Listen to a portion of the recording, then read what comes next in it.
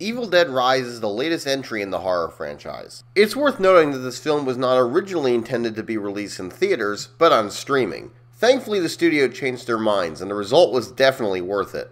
The film follows a family, including a single mother, her sister, and her children, who uncover the Book of the Dead, this time in a Los Angeles apartment complex, which leads to the series' typical havoc. This is a great entry in the Evil Dead franchise. The plot is pretty standard, so I won't comment on it that much. Besides, it's not what you're there for anyway. The film is effectively scary. While it certainly uses jump scares, it's the overall atmosphere that works here. The sound design is especially intense. While it's one of the darker entries in the franchise, it still maintains a good balance of horror and dark comedy. It goes without saying the film is violent, but the film really goes heavy on the blood, and the rest of the violence is pretty brutal. It knows its audience. The cinematography is also great.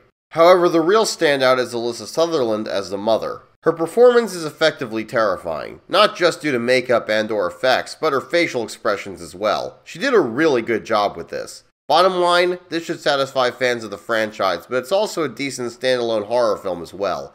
Anyone into horror should definitely check out Evil Dead Rise. Hey everyone, if you liked this video, remember to like, share, and subscribe. If you didn't like this video, well, maybe you'll like the next one. I have a lot more planned.